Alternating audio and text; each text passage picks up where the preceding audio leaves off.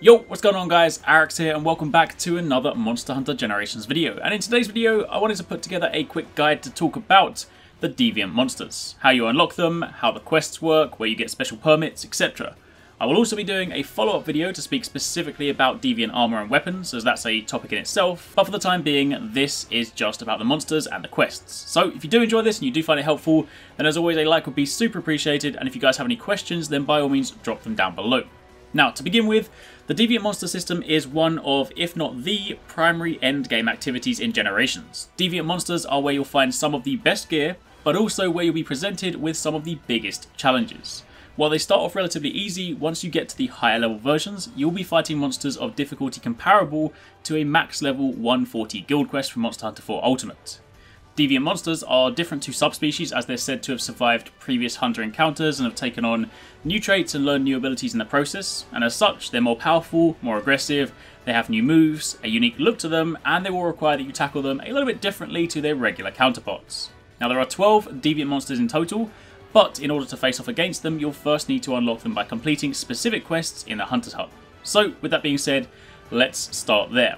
Some of them you'll already have unlocked, as their unlock conditions are also tied to key quests, which you'll obviously be doing as you rank up, but the other ones you'll need to stray a little bit further off the golden line. First up, in HR1, there are 3 deviants to unlock. The Red Helm Azuros is tied to the quest The Ingredient of Legend, and for this you'll also need to have done a couple of villager requests, but it's super early in the game so it's pretty safe to assume that you will all have this quest. For Snow Baron Lagombi, you'll need to do the quest Snow with Occasional Lagombi. And to unlock the Stone Fist Daimyo, you will need to do the quest Shells of Steel.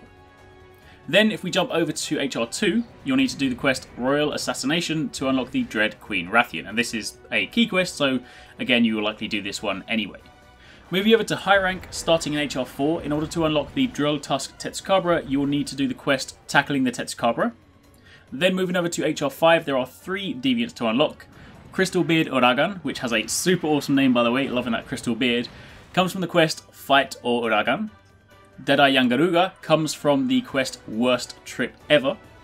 And finally, this one I don't personally have myself just yet, as I've been a little bit lazy on village quests, but after doing a few villager requests for Poke Village, you will get the quest Nagakuga Throwdown, and that one will unlock the Silver Wind Nagakuga. In this case, I've got Socks hosting it for me, so at least you can see what it looks like on screen. Then finally, moving over to HR6 for the last 4 deviants, Thunderlord Zinogre comes from the quest Topple the Monarch. Grimclaw Tigrex comes from the quest What a Girl Wants. In order to unlock Dread King Rathalos, you'll need to do the quest Rathalos Run.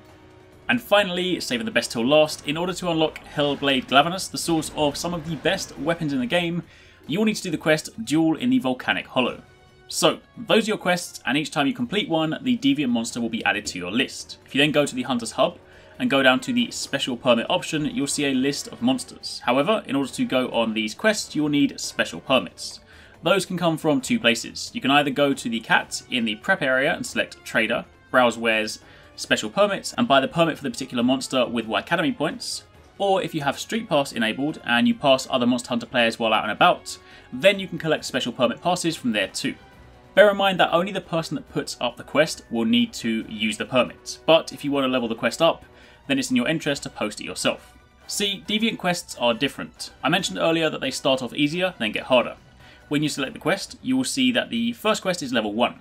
Every time you complete a Deviant quest, the next level unlocks, and when you complete the following level, the level after that unlocks, and so on and so forth. Each Deviant monster has 10 levels, the first few levels are relatively easy, but when you start getting to around level 6 and above, things start to step up a notch, and then when you get to level 9 and 10, that is when you're talking max level guild quest difficulty.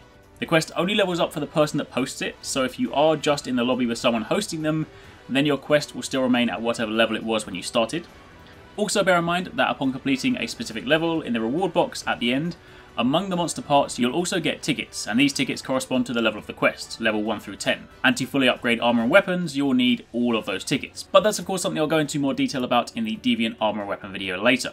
For the time being, that is everything you need to know about the quests. That's how you unlock them, how the system works, and where you get your tickets. So hopefully this has been useful. Again, if you did enjoy it, then a like would be super appreciated. And thanks for watching, take it easy, catch you next time, peace out.